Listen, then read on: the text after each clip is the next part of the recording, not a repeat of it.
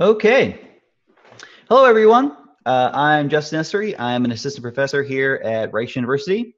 Welcome to the International Methods Colloquium. The International Methods Colloquium is a periodic online interactive seminar discussion on the application of quantitative statistical methodology to the social sciences, sponsored by Rice University and the National Science Foundation. This week's speaker is Christopher Lucas from Harvard University. He's giving a talk entitled The Speaker Affect Model for Measuring Emotion in Political Speech with Audio Data. And based on the background, I hope that Lord of the Rings is going to be part of this presentation. So I'll find out in a minute, I guess. Chris's talk is going to last between about 30 and 40 minutes, after which point we will take questions from the audience. You can ask a question using the Zoom Q&A button that appears at the bottom of your webinar window. A link to Chris's slideshow will be available in the Zoom webinar chat window, so you may refer to it throughout the presentation, and I'll post that link right after Chris gets started. And now I would like to welcome Christopher Lucas to the International Methods Colloquium. Chris, welcome. Great. Thanks, Justin, for having me and for putting this on. So I'm excited to present today joint work with Dean Knox, who is a graduate student at MIT, soon to be a professor at Princeton. So we've been working on a sort of large project, of which there are a few different papers studying audio as data. So today I'll be presenting sort of the workhorse model that we've developed and applied, the speaker affect model. So if you've seen sort of the feature-length Hollywood version of this talk, you'll know that Sam, the speaker affect model, Sam, is highly sensitive to the emotions of his traveling companions. We're going to be focusing today on a sort of more condensed version of Sam, which broadly models different modes of speech. So you could be thinking here about kind of the way that you talk versus the way that I talk, the way that I talk when I'm angry versus when I'm sort of neutral or ambivalent, right? The sounds that we make in these different modes. But we might then ask sort of, firstly, why emotion? Say we can model these modes and say in fact that this works, why would emotion in politics matter? So rather than sort of cite a lot of literature and try to make some case, I want to show you or sort of do a little demonstration of kind of why we think this might matter. So I'm going to play for you a clip by Barack Obama in the run-up to the 2008 election. And imagine as he's speaking, reading the words on text versus sort of the sort of way that you're perceiving them as you listen to him talk. So here's that clip. One voice can change a room. And if it can change a room, it can change a city. And if it can change a city, it can change a state. And if it can change a state, it can change a nation. And if it can change a nation, it can change the world. So when I hear that speech, right, that monologue, if I imagine reading those words, of course, they wouldn't have the same kind of gravity that they have when Obama sort of speaks them in that way, right? So of course, it would seem that sort of emotions and the way the words are spoken matters. And this obviously isn't a new sort of novel claim. There are massive literatures in political science about emotion and politics, much of political psychology. And of course, we can think of other literatures in sort of the way that these sort of emotions might frame the way we perceive information, assess risk, any number of possible applications. So yes, we think emotions matter. But given that, number one, how are we to study them? How are we to study something as nuanced as emotion in speech? So that's the task that we undertake here. So a sort of basic roadmap of what we were going to walk through in this talk today is as follows. So first, I'm going to give a brief intro into audio as data, right? Political science in general hasn't thought about using audio data and modeling it, so I'm going to sort of explain what that is. 2, I'm going to introduce the model. 3, I'm going to demonstrate it with a corpus of oral arguments from the Supreme Court.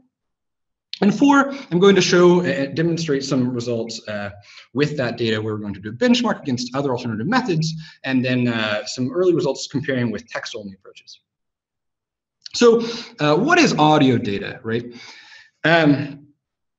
you can imagine a simple utterance, a sort of 4 or 5 second piece of human speech recorded in some MP3 on your computer, right? Maybe a sentence that I speak. Here is a little short visual representation, and imagine sort of the y-axis here connoting time, right? So we move from the top down and move through time, and across the x-axis, across the top, some sort of audio features. And then where our sort of subcomponents of this this block, right, are sort of brief frames, brief moments as we sort of move through this 5 second utterance of speech. So how could we characterize this? What sort of numeric representations could we give to say what's inside this sort of mysterious block of sound? So as you may remember from various points in your education, audio is just a pressure wave, right, of sort of peaks and troughs, high and low pressure. And so here we're sort of plotting one such wave. This horizontal line is basically the sort of baseline pressure in the room. So a mic, right, is picking up the pressure against it, or the lack thereof, right? Your eardrums are picking up that pressure, and that's what's giving it sort of the perception of sound, right? And from this raw audio, without any kind of transformation or any sort of computation, we can already start thinking of ways we could summarize it, right? So first, we could count sort of the frequency with which we're crossing that sort of zero mark, right? That's going to be a feature we're going to use, the zero crossing rate. We could use the sort of loudness, right? Another feature that's present here.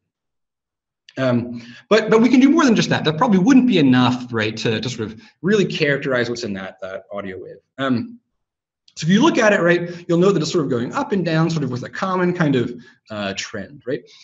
Well, we can, it turns out, back that out itself. And so that would look something like this. And that, which we can calculate, has its own sort of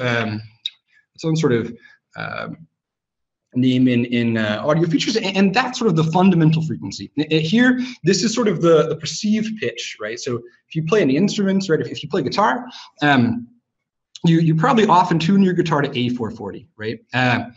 So A440 is just sort of the perceived pitch, but of course, you can also play A440 on a piano, right? So if you imagine playing A440 on a guitar versus A440 on a piano, they sound, of course, very different, even though this fundamental frequency is the same. And this is because of these sort of higher level resonances, right? So we can also calculate those, and those resonances are going to be what gives it sort of the particular timbre that sets it apart from just that fundamental frequency that you're going to hear. We can go further, right? And so we can take the discrete Fourier transform and convert the function from its original domain of pressure over time into energy over frequency. So here we've plotted that. And after we've done that, right, we can then bin up the energy across certain ranges of this frequency, and then use the energy within those ranges to summarize sort of the energy in a particular part of the frequency spectrum. So those coefficients then are going to be other features that we use. So basically loudness in some low range, or some high range, or mid range. So to return to our original illustration of this sort of frame by frame utterance, we can now fill in sort of this the features that we're using to describe this data. So we have stuff like bass power, sort of soprano power. So this is the energy in the low versus the upper registers, zero crossing rate, pitch, the formant, sort of the shimmery kind of higher descriptions of the way it's sounding, and then derivatives of these features, because of course, again, they're derivatives or sort of features with respect to some movement through time. So we can take the first, second derivatives and include those as well. But of course, we don't just have a single utterance that we're interested in, right? So in that piece of speech that we heard from President Obama, that wasn't a 5-second piece of speech. It was maybe a 30-second piece of speech. And in, say, the case of the oral arguments that we're going to listen to later, we don't just have a single 5-second piece of speech. We have many, many, many little utterances of the speech. So we then can imagine having these utterances sort of piled on top of each other, stacked on top of each other, moving sort of through time, right? So our model in the sort of highest level or most abstract of senses is going to be doing as follows. So imagine again, each of these little blocks of speech being these utterances, which are described by these frames, which are constituted by these features. We want to classify those utterances as being in different modes of speech. So here again, you can imagine that this first utterance being in mode 1, second and third in mode 2. What do we mean again by mode? You could think again of this being speaker 1 versus speaker 2. You could imagine this being emotion 1 versus emotion 2. And this is what we want to model. This is fundamentally what we want to be able to do. We want to classify these utterances according to their mode of speech. So what is the speaker affect model? Not using statistics, it's using imagination. So you might sit and think that it sort of seems like this difficult task, but with statistics, we can of course get leverage on this very sort of complicated classification task. And so of course it is using statistics. So the model of speech is this.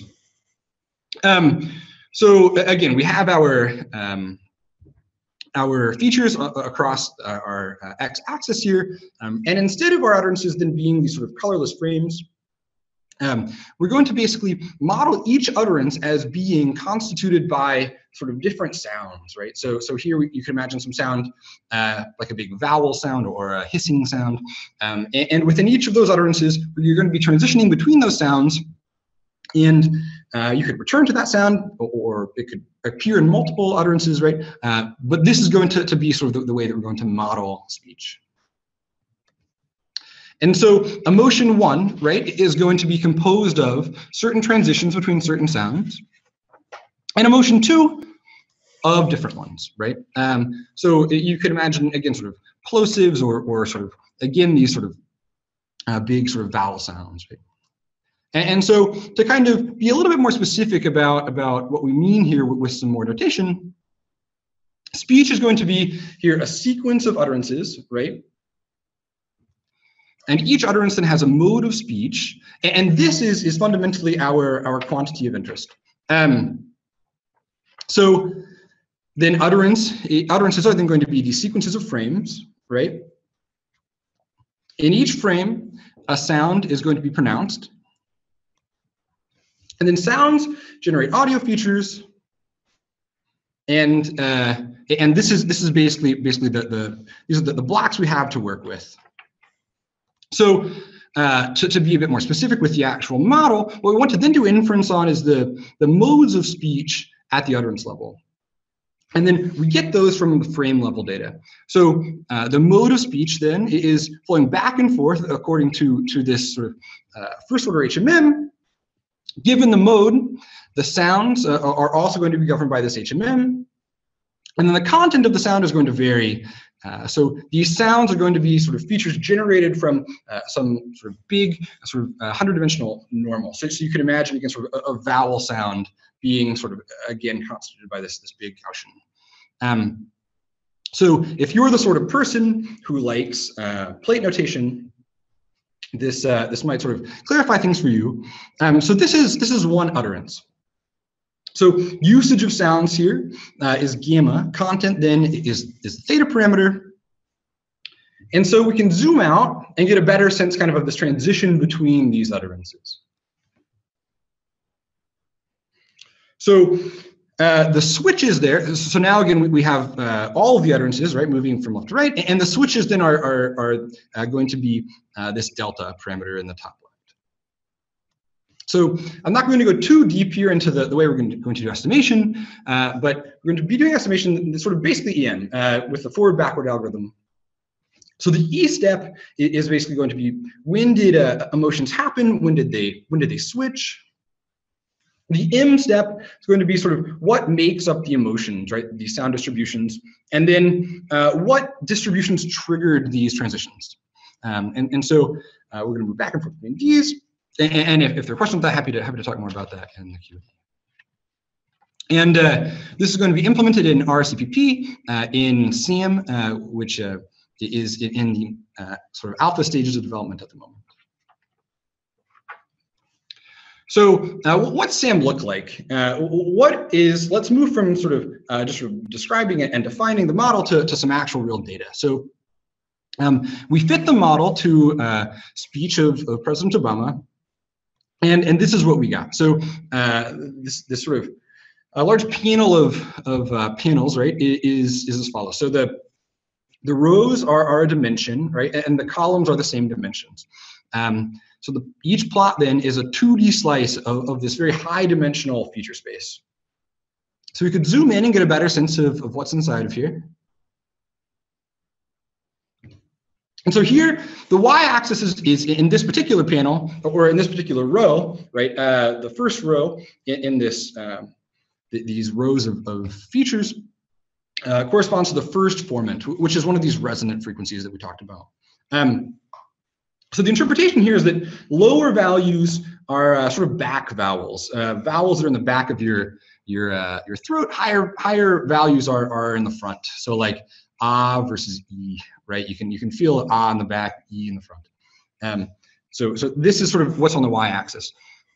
The left axis, or the left x-axis, so the left panel of these two panels is loudness on the x-axis here. So the left panel is loudness by the first formant, and in this panel, the black dots are frames, right? Again, if you think back to our discussion of the utterances, these are the little slices of each of those utterances. And the same points on each, or the same points in this frame, all the points in this frame exist on other frames. So the points are shared across these frames, and the reason that they're distributed differently, of course, is that we're slicing them in different 2D spaces. So these are just different slices of the same frames distributed in space. And by looking at the data here, we can start to get a sense of sort of what these different labels start to mean, right? These learned colors. And so here, the rings are these sort of sound labels. So we can interpret these. The orange label here is it turns out silence, right? Which is why it's so low in both corners, right? It sort of has low values in both the loudness and this first formant. And we can interpret the green, it probably is a sibilant, which is sort of an S sound, right? And we can interpret all the different colors this way. So we can zoom out a little bit more and see a bit more about how these are distributed. And if we interpreted them, we would come to the following conclusions, which is that here the red is a sort of generic sort of sound. The orange is a low intensity kind of silence. Again, the yellow is sort of a mid-range sort of vowel, right? The green is a sibilant, but maybe we don't quite know what the blue is, right? So to kind of open that up, let's listen again to that recording of Obama, and we're going to plot again the label along the x-axis here, and we're going to move through the recording and listen as we go through. I'll try to point out when we're in the different sort of labels. So first, right, we're going to jump into this red generic, and then the orange is going to be silence, right? So voice can do. One voice can change a room. And if right, it can change a room, it can the change yellow, a city. the green, And if it can change a city, it can change a the state. orange, yep, silent, right? And if it And then can there's that change a blue again. state, What's that blue? it can change a nation. Here's more of it. And if Right. it can change a nation, it can change the world. World, right? The big vowel again, right? So obviously the blue, it turns out, what was it? It was sort of audience sound, right? The sound of applause. And so the result of that, to visualize it differently, is sort of this this in Markov model displayed by these transition probabilities between these states. So to sort of review, what did we actually just see, putting it all together? The basic sort of thing that we just saw was this. So experts here, right, sort of determine what the speaking modes are, the rubric. Humans then code up those speaking modes for the training set, right? So we have some assigned rubric of labels, and then some arrays or whatever coding the data. And then we have an unsupervised HMM for each speaking mode. So basically, we've modeled each of the modes according to this unsupervised HMM that is learned, right, and automatically classifying these sounds according to the usage and the content. And then a supervised HMM, which corresponds to the different modes of speech, right? Where each of those modes, again, is defined as one of these interior sort of unsupervised HMMs. And so that supervised HMM is going to be a model sort of the flow of speech through the recording, to sort of model the usage of these different speaking modes, how the modes are changing over the course of speech, the interplay in the speaking modes between people. So that we could, again, look at as follows. So here again, the sort of inner wheels of this big wheel of speaking modes are these unsupervised HMMs. The outer wheels are the supervised, sort of classified utterance labels, right? And the quantity of interest, again, that we want are the states for each of the different utterances that we're modeling. So let's move forward into some data. We're going to use oral arguments, right? This is data that we scraped from the OEA project, 782 recordings from the Roberts Court, roughly 800 hours in total. It very conveniently is accompanied by timestamp transcripts with speaker labels. And so we segment each of these oral arguments into utterances, the result of which is a total of 454,000 utterances. So then we pool lawyers together, and we analyze each justice separately. And then we extract 81 features for each 25 millisecond window.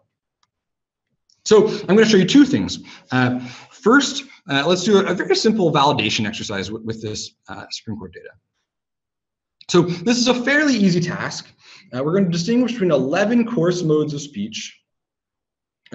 So those coarse modes are going to be the justice who spoke them. So this is going to be modes like speech by Alito, speech by Breyer, justices within the Roberts Court.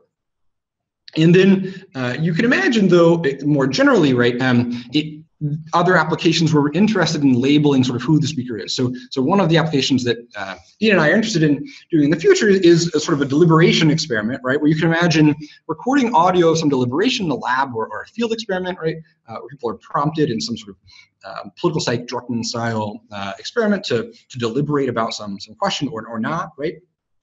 And you can have participants self-introduce at the beginning, right? So you have some label early on when they have some speech, and then automatically generate the transcript with some other software that Dean, Dustin Tingley, and I have worked on to automatically transcribe recordings.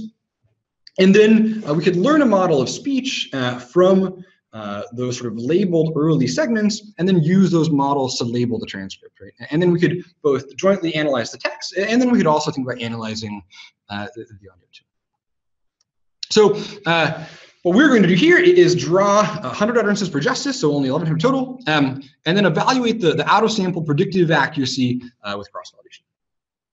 So again, the key thing here is sort of this is all out of sample, and again, so we're going to test this against another alternative way of doing audio classification. So in R and Python at present, the only available library that you could use is PyAudioAnalysis, which is a widely used Python library for audio classification. Again, the only alternative to SAM. And we're going to benchmark SAM against the various models available in PyAudioAnalysis. And so PyAudioAnalysis supports audio classification with SVMs, gradient boosting, random forest, randomized trees. And it's important to note, right, that in contrast to SAM, these methods aren't modeling speech dynamics, right? So SAM's specifically about these transitions between modes of speech, whereas PyAudioAnalysis isn't particularly catering or particularly modeling those transitions.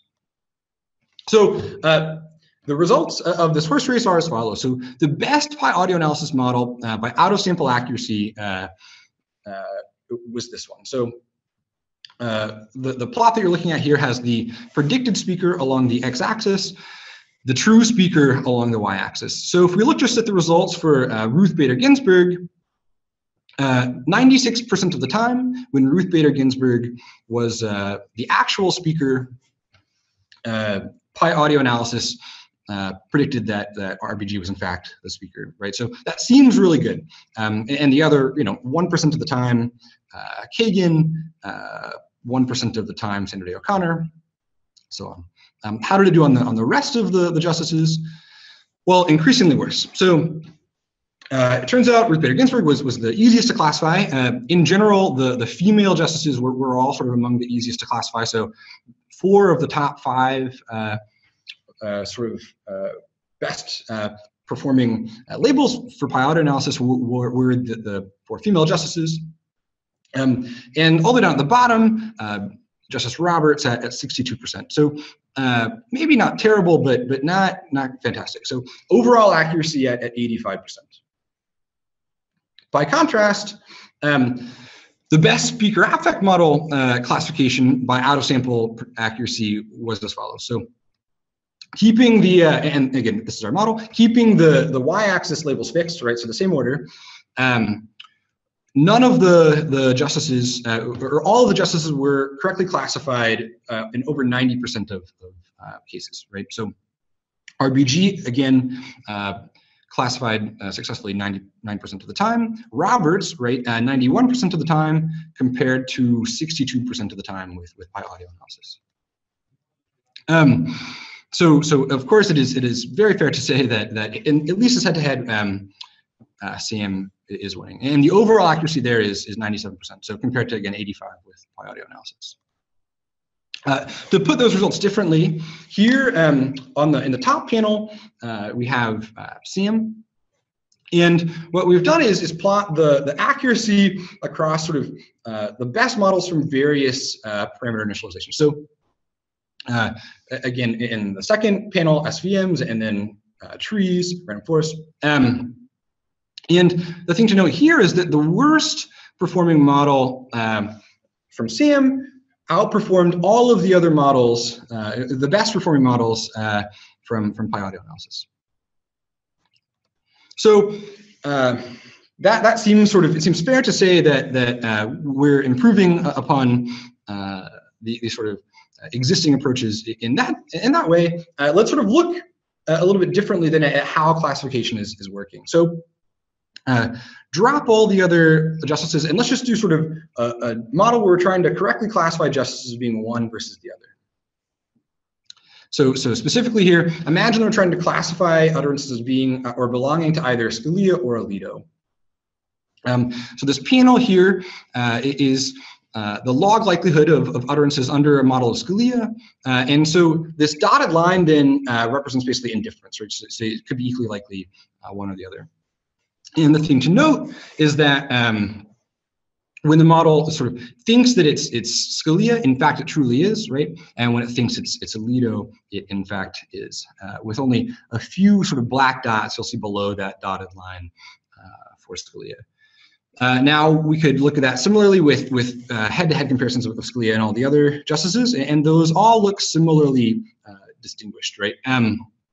So it's the same kind of separation for Breyer, O'Connor, Ginsburg, Kagan, and so on. And this isn't just Scalia. This is sort of a general, or the general way that the data look. So now that we are sort of confident that we can do the sort of speaker classification, let's think about another mode of speech, emotion classification. So here we're just going to gesture at some preliminary results before we sort of wrap up. And the preliminary results here are as follows. So we did the following. We coded 200 utterances by Chief Justice Roberts. And those modes of speech were neutral 64% of the time, skeptical 36% of the time. And so it's worth noting that sort of perceived skepticism depends both on the text and the tone, right? And existing Supreme Court sentiment only uses the text of these utterances. So you might wonder sort of, or it is worth wondering in this sort of emotion classification, by contrast with sort of the speaker classification, is it the case that we could get the emotion classification with just the text, say? So in fact, we're going to show that you cannot. So Sam selected by k-fold cross-validation was performing at 70% accuracy out of sample and a true positive rate of 71% and a true negative rate of 70%. By contrast, comparing that again to pi-audio analysis, their sort of overall accuracy was 61%, true positive 58, true negative at 63. And then, so those are still sort of sentiment or sort of emotional classification using the audio. What if we turned to sort of state-of-the-art sentiment classification with the text? So we used a recursive neural net, the sort of Stanford Core NLP deep net, and the vast majority of these segments were then classified as negative. And so what does that mean? So an overall accuracy of 45% with a predictive accuracy of 89%, but of course that was driven by the fact that basically all the time it was guessing one of the two labels, right? So able to successfully classify one label because that was in fact always the guess. So to look at that differently, to sort of deep dive in, here it's worth noting that so originally we called the model Feeler. We decided that sort of had a bad ring to it and have changed it to Sam. So Feeler here is Sam. And so what we're plotting here again is the true positive rate on the y-axis, the accuracy on the x, and the dotted line connotes random guessing. And so the thing worth noting again is that pi-audio analysis is regularly performing, in particular on true positive rate, considerably worse than a random guess might even perform. Whereas that's never the case with one of the models learned by Sam. So to conclude, we're introducing sort of new sources of data for social scientists. We've studied text, and we have theories about emotion and sentiment. But we sort of lack the models to really dive into those questions and to study them rigorously. We're opening up new questions about political speech, right? So questions about how, say, in the context of an oral argument, an interjection from a justice might change responses by lawyers, or maybe how one sort of emotional response from a justice or a lawyer might change the responses of others, right? So the dynamics of these sort of deliberative kind of bodies. Similarly, in sort of, you might think about legislative speech, right? How if one parliamentarian makes sort of a sort of angry or sort of hot comment, how does that sort of influence or change the downstream dynamics of the discussion.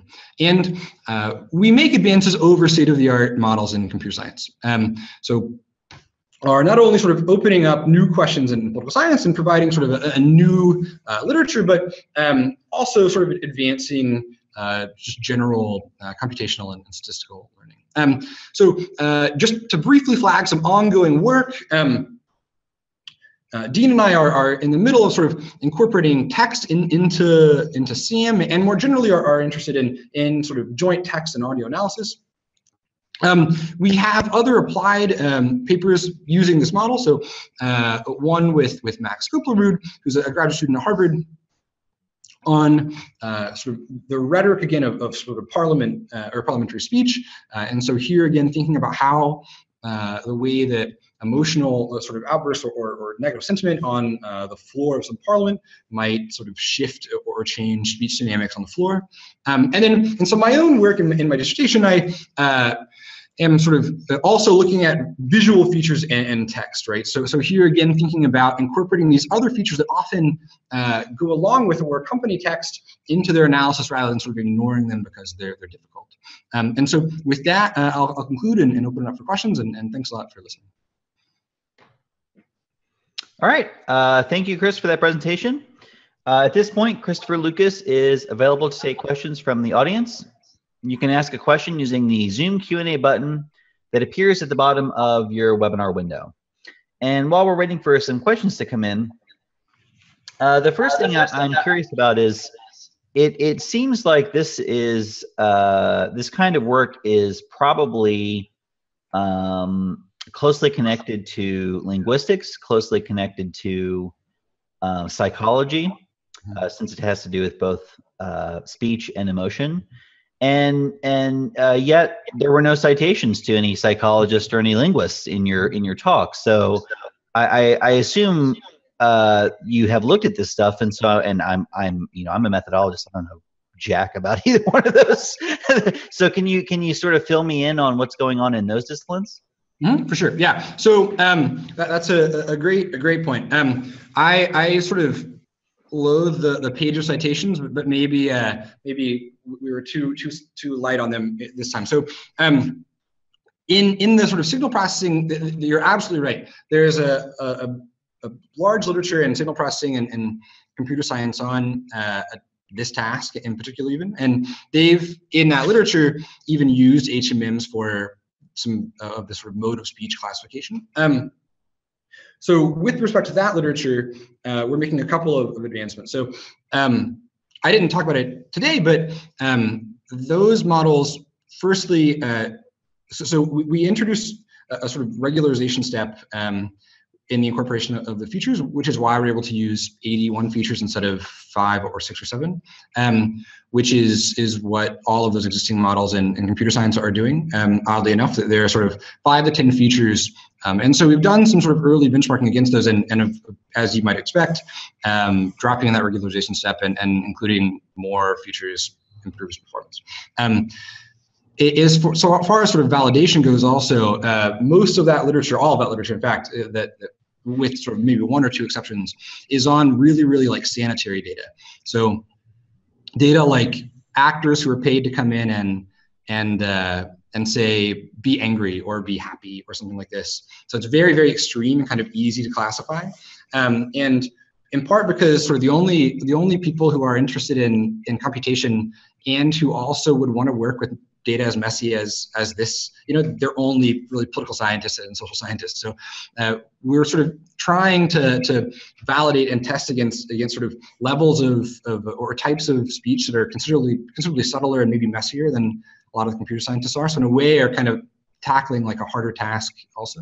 The psych stuff is interesting too. So we began. So the literature that we actually kind of started in was this literature by Entman about sort of big 5 kind of emotional states.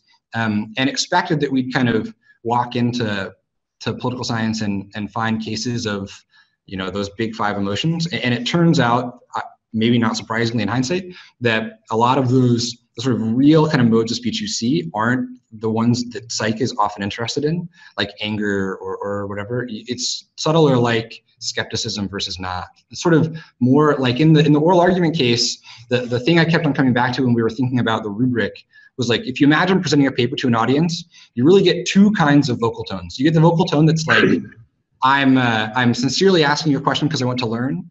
And you get the vocal tone of, I really don't believe anything you're saying, and so I'm very skeptical, right? And that's not like a level or a type of sort of a mode of speech that a psychologist would have thought about.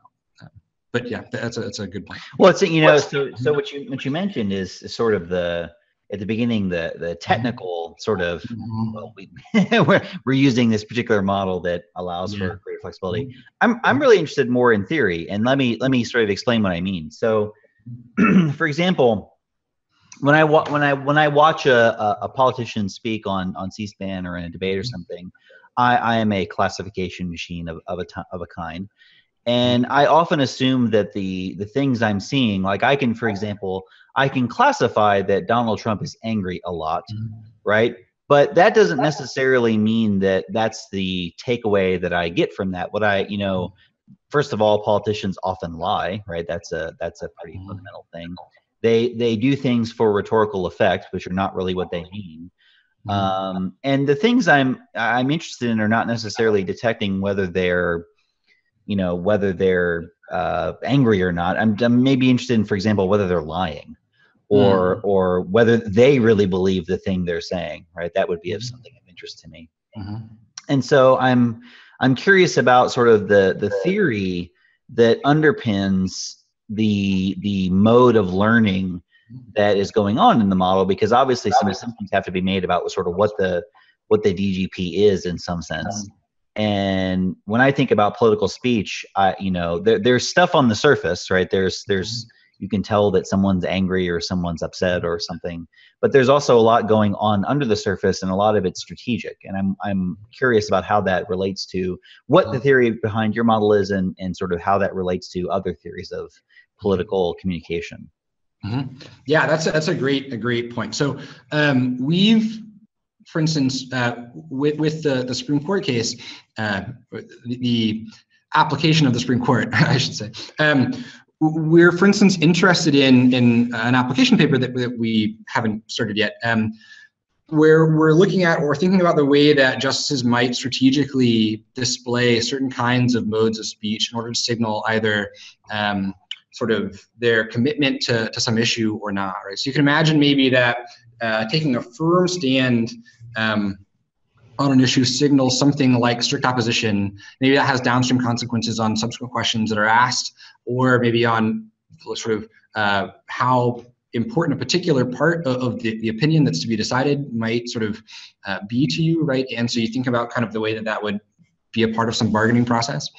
Similarly, right, in the paper with Max Kuplerud that I didn't mention, or that I mentioned but didn't present, we motivated a theory again about kind of how politicians might strategically take or use emotional rhetoric to position take in the run-up to elections, and how that would sort of be a sort of strategy available to parliamentarians to sort of signal to constituents versus to fellow people in the parliamentary body. So I think you're absolutely right. I think we think those are interesting, fascinating questions. In this case, for instance, I mean, maybe we can all look, we absolutely agree that you can listen to a parliamentarian and say this person's angry. And if you couldn't, we couldn't have like any kind of coding rules, right? But what we think is that your time is more valuable than, say, the ability to listen to, say, like tens of thousands of hours of court cases or something like that, right?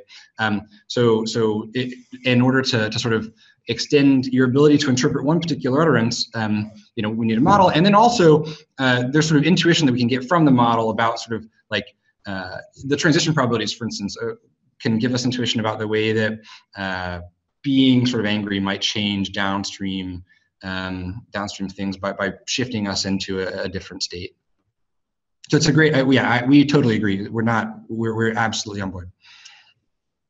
I guess what I'm really sort of trying to, because this is obviously something that's pretty new. There aren't a lot of political scientists thinking about the information that's encoded in, plenty of political scientists think about the information that's encoded in text, right? But we're not thinking about the information that's encoded in what you might call rhetoric or the mode of speaking. What I'm trying to sort of think about in real time here is, what is the information that's contained in the things I'm saying that aren't the text, right? So skepticism, maybe some clues. I know there are really sophisticated machines that are supposed to figure out whether you're lying or not, right? If you could figure that out, you could probably sell it to the CIA or something, or the court system. What is it that's sort of encoded in our non-text part of speech that's going to be really sort of a game-changing insight for a political scientist, do you think? Yeah, so I think I mean, if I would say again, I think in order to answer the question what is encoded, we need sort of a way to measure to measure something, right? So if it is the case that we can observe these differences, a way to formalize that and to study it is sort of necessary for really coming to good kind of answers about it, instead of us sort of all kind of saying what we think we know. But it's a good question, and I think again, I think we would think that something like the strength of conviction, right, can be conveyed by the way you say something, or the sort of valence of your position on something can be conveyed by the way you say something. The whole meaning can flip by the way you say something, right? The text might, if read, sound Donald Trump is such a great president, right? So it's one of these things where absolutely I like text and work on text. So it's not that I'm saying no one study text anymore, right?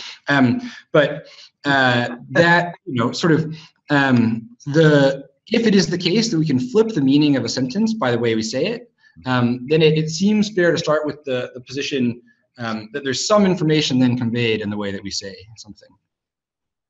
Now you're right. That's interesting. As sort of metadata, you can imagine sort of, I see your first ongoing work here is, actually, I would probably change the framing, incorporating audio analysis into text, right? Sort of, how do we, for example, when someone says, I think Donald Trump's a great president, versus, I think Donald Trump's such a great president, that's really a very different meaning. Right. I have another, go ahead, please go ahead. Oh, no, just anecdotally, even there were so many great cases on sort of congressional floor speeches or whatever of exactly that. Someone just saying something and meaning exactly the opposite, especially in sort of British Parliament debate where people are just yeah, they're mean. So actually that transitions into something I'm curious about. I have to believe that there's a lot of cultural and linguistic specificity. So for example, if you took your model that was trained on American politicians and you sort of ran German parliamentary discussion or British parliamentary, even British, which is the same language, parliamentary discussion through it, you'd get different answers, or the answers would be wrong, right? So because the norms, in some cases the norms of the language are different, in some cases the norms of the culture are different. And is there anything, have you looked at sort of, have you spent any time looking at whether there are things we can learn about political cultures that are encoded in how they use language? That's interesting. We hadn't approached it. I like that because that flips a sort of methodological kind of task we'd been thinking about into kind of a research question, which is always a good move. So we'd been thinking about kind of how do we think about how can we get leverage in these very different places with the data that we have, kind of, and that's good because it turns it into a research question. So no, we haven't thought exactly about that. What we're doing at the moment really is if you don't have good training data for a person, then you can't really classify them. That's effectively what's happening. So we've thought about ways to kind of get kind of more leverage out of sample, but your intuition is totally right that when you don't know anything about a particular person, the way they express things, and it's hard to train. It turns into a bit of an unsupervised learning problem, right? You want to discover what the differences are in patterns versus sort of a supervised learning problem where you sort of know the structure and you're just trying to get a machine to do it for you. We have a couple of questions from our audience. I don't want to hold them back with my pontificating. So Philip Hunsaker asks, if I understood correctly, the features that SAM uses for classification, for example, the mode of speech states, are generated independently from the final classification task. Could you perhaps increase the performance of your model if instead you opted for an end-to-end classification approach, that is, one where the features are learned during the training of the classification model, as is common in deep learning literature? And this is almost exactly what we were just talking about. Yeah, that's interesting. So we haven't played around with so as I don't know if I mentioned this, but in much of my dissertation I'm doing stuff with neural nets, and the big, I think, could be, and of course in audio classification there's a lot of work, and increasingly a lot of work on using neural networks for these tasks. The big cost I think that would impose is that we just need a whole lot more data. So it might be the case if we had a lot of data that we could learn something about those features. In this case, right, in our classification task, in our benchmarking, we only had 100 utterances, and the utterances are 5 seconds long of training data. So if we're thinking about training data that's that short, I highly doubt that we'd get anything reasonable from a neural network. But it would be interesting to think about how that would scale, and at what point maybe it'd be interesting or it'd be worth kind of learning those features. Yeah, that's a good point. That's actually, so an anonymous viewer asked how much training data you need for an individual. Yeah. So a lot of it obviously is going to depend on kind of the subtlety of the task. So when it comes obviously to classifying something as being Roberts versus Ginsburg, probably very, very, very, very little. We didn't scale down to like the point at which you cease to be able to do it, but like count on your fingers and your toes, you know. If it were when it's, you know, detecting sarcasm, then considerably more, right? So I don't think there's one general rule for it. But again, we were working with really, really small training sets here, like again, 100 utterances per speaker. So not that much. The kind of stuff that you can do, you know, at night when you're bored. Mm-hmm. Yeah. And so like you said before, if you were going to try to learn from the data, you would obviously have to drastically increase the amount of training data you had in order to actually get something meaningful out of that. So you mentioned that this software package is in alpha. When do you think it's going to be ready for prime time? Oh, that's a great question. Hopefully when the paper's accepted in the journal, for sure. No, it works, obviously. It just needs all the polishing. So Dean was on the market. I'm going to be on the market. So we have other things we're juggling too, but soon, I hope. Okay. Well, this was really interesting. I have to say this is probably one of the more original talks I've heard. I'm really interested in this topic. I want to thank you for appearing today. I also want to plug our next week's broadcast. So next week on March 24th at noon Eastern Time, we will host a talk by Benjamin T. Jones of the University of Mississippi. Ben's talk is based on co-authored work with Shauna Metzger and is entitled Asking About Which, Improving Substantive Interpretation of Duration Models. You can see our website, www.methods-colloquium.com, to get more information about this talk and the rest of our schedule for the spring of 2017. And Christopher, thank you very much for being a part of the IMC today. Thank you. All right, see everybody next week.